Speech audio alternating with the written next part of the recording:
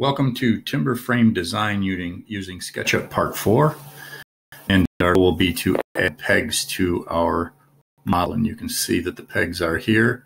Now you're currently only seeing them in X-ray mode. If we switch X-ray mode off, you don't see them, but they are still there. So we'll turn X-ray mode back on and we will go back to our model that does not have pegs. You'll see that it's in X-ray, so obviously the pegs are not there. I'm going to take X-ray mode off.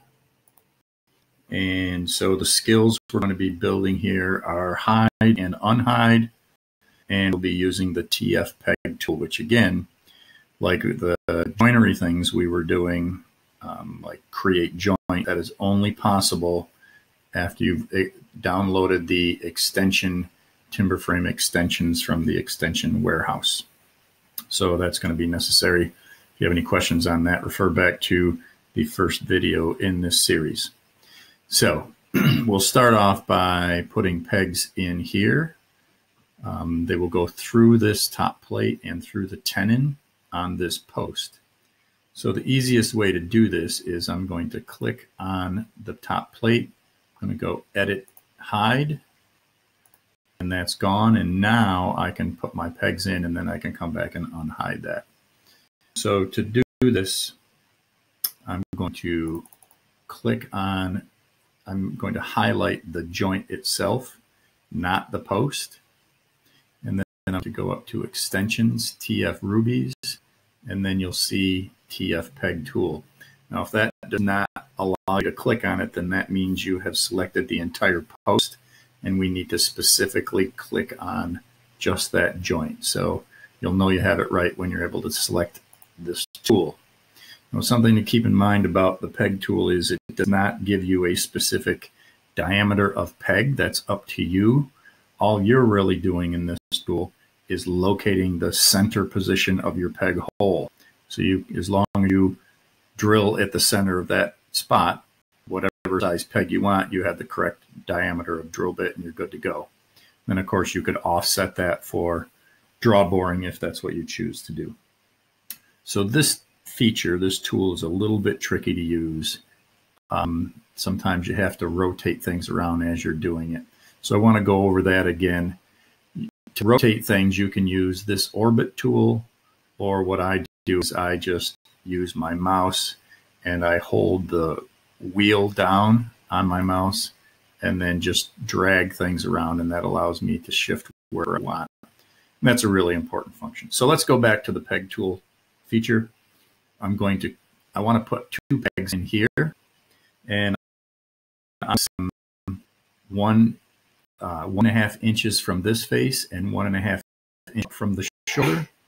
So it's going to be 1.5 by 1.5. That'll be a little bit different on other joints, but for this joint, that's what we want. So instead of pulling it down from the top, I like to connect to it at the bottom where the shoulder is, because that's really what's more important. You want to have a known distance from the shoulder and then have plenty of relish on the end of the tenon. So I'm going to click here, and then I'm going to click, I'm going to kind of move my mouse. I'm not holding the mouse button down. I just clicked it once here and let up.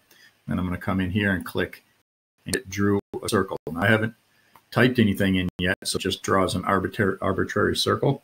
So I'm going to type 1.5 inch, comma 1.5 inch, and then enter. And you see it shifted that a little bit. So that sets my first peg. Now, it's going to be a little bit tricky for me if I try to go this corner and then come over here. Well, it actually works, so we'll go that route. So I'm now going to type 1.5 inch, comma 1.5 inch, and that will put that on the right. Sometimes you actually have to rotate it around and click, and then really just line your mouse up on it. So if that becomes frustrating, so you'll see that since these posts are copies of each other, wherever I put this on this peg hole, automatically it goes up there. So peg hole there, I'm going to go over to my select tool, click outside somewhere, so that closes that up, but not on my plate back in. So I'm going to go edit, unhide, and last, and then there it is. If I go to X-ray view, you can see that the pegs are there. But I still need to draw pegs on the tie beam. I still need to draw pegs on the bottom. So I'm going to go out of X-ray mode, and that's view face style. And so what I'm going to do now is I'm going to put the pegs on the post. So I will hide this little base piece here. I'm going to go edit, hide, and then I'm going to rotate this around. With my select tool, I want to click just that joint, not the whole post. And then I'll go up to extensions, TF Ruby, TF Peg tool, and then on the corner.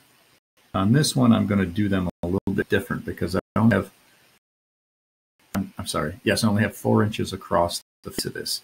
So if I go inch and a half inches overlap, so I'm going to go, I'm going to click here and then click down on face, and I'm going to type 1.25 inch on the 1.5 inch and enter.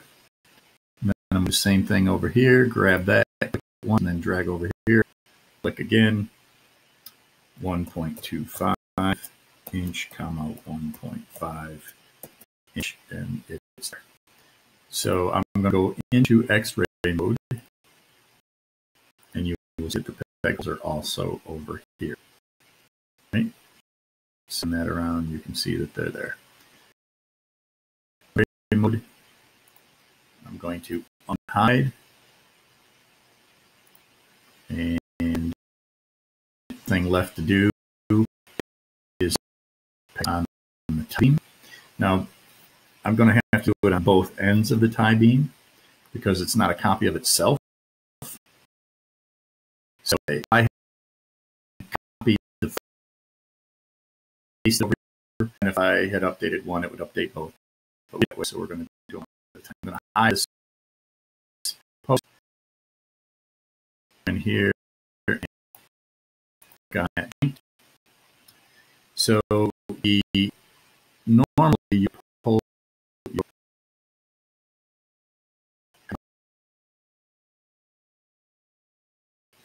time I'm going outside the edge. I just make sure I'm at 2 inches in, which will be enough to need that tenon. So I need to kind of rotate it where it's, and I'm going to go TF. I'm going to this corner. Inch 2.5 inch. 1.5 inches top, 2 inches. So here's where I'm going to rotate things around because I really want to be able to grab this little spot. I'm going to click here once, let up, and click out here. And see how I got that message? That means I don't have it enough to know what I'm going to do. So I'm going to click OK. I'm going to get it around. And I'll try and put that work. So again, I'm going to use the same measurements: 1.5 inch, 2.5 inch, enter.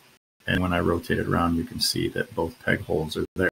This peg hole is close, and they're both 2.5 inches from the end. Now, what I done, like more if I want to, that does a nice look because they aren't lined up. More decorative appearance. It wasn't necessary in this case. And typically, when you're designing a frame and you do this, you don't need to offset your pegs unless you choose to, which of course is always an option. So I'm going to select tool, click outside that, I'm going to hide. And now if I go to edit mode, you'll see I have holes inside, but not on this side. So I still need to do that. So I'm going to edit X-ray mode. I'm going to edit this side, and I'm going to do the same thing here. Select that tenon, and to do so, I triple click, and I'm going to go to extends and TF Rubies and TF Tool again. I'm older this time. I'm going to click there and then type 1.5 inch on the 2.5 inch, and that's there. And then I'm going to try to come down here and click and drag in there. Same numbers, 1.5 inch, 2.5 inch, and then return. Then I'm going to click outside it and unhide last. So I'll do one last load to make sure the peg there. And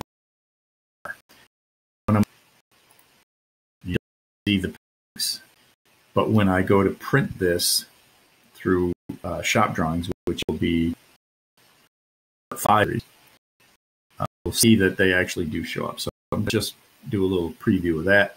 If I click and right click and TF make shop drawings, you'll see that these little marks here are where the peg holes will be. And so they don't give you an actual measure. You just, when we start putting dimensions on shop drawings in our next episode, you'll get a dimension from the intersection of that little cross, which will tell you where the center point of your drill hole for your peg will go. So we'll close that out. And that's the conclusion of this episode. Like I said, the next one will focus on making shop drawings, which will be a very useful thing. And again, one more thing that you can only do if you have downloaded the timber framing extensions from the extension warehouse.